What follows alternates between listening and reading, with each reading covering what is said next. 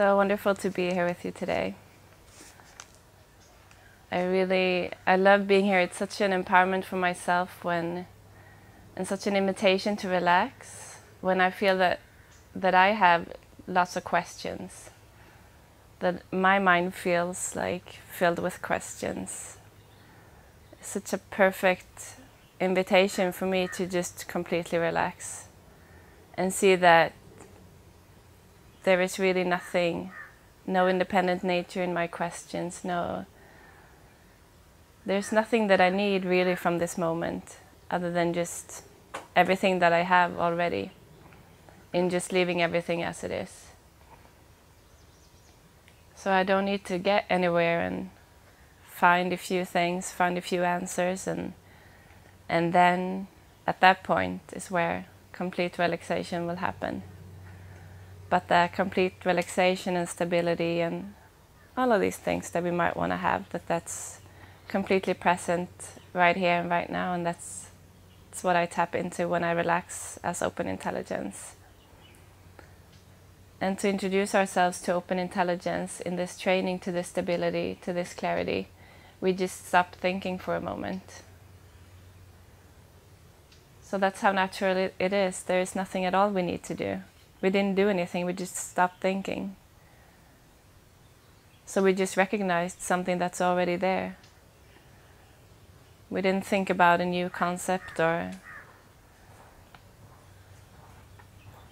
we just recognized the stability that is inherent in all beings, that's just completely at the basis of each and every person's experience.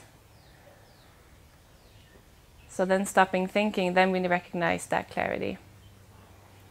And then for short moments many times, we just take short moments of open intelligence and repeat that many times.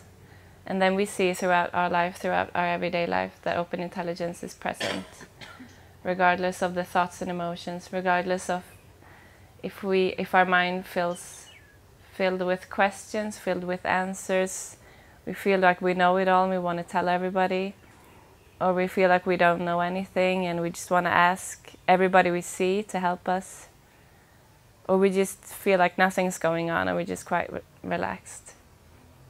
Regardless of the content of the mind's flow, we're just completely relaxed.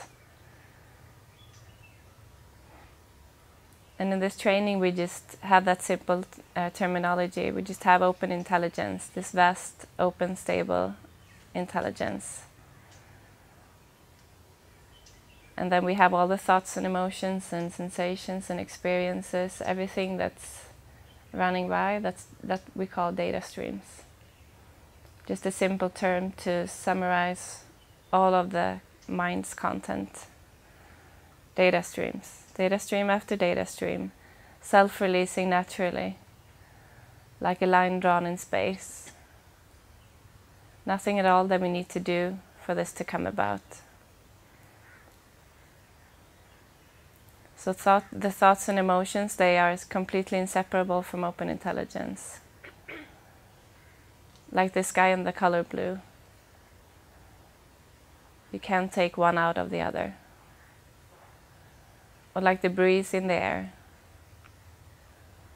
Everything completely inseparable. All questions, all answers, coming and self-releasing in this vast open intelligence, without us needing to do anything.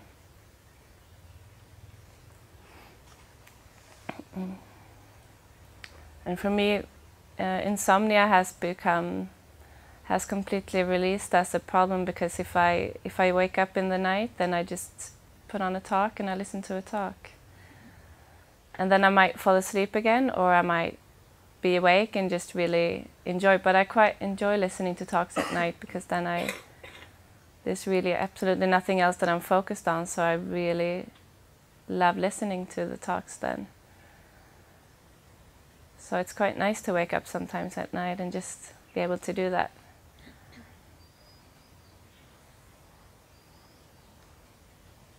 And I find that with people around me who are going through difficult times, and I feel that all I can do is really to say that I'm available for them if they need me.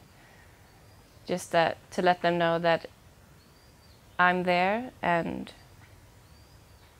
just if there is anything I can do for you, then would you let me know, and to be open that way, to maybe sometimes say that I don't really know how to support you right now, but I see what's happening, and I can, if you see that there is anything I could do, would you let me know?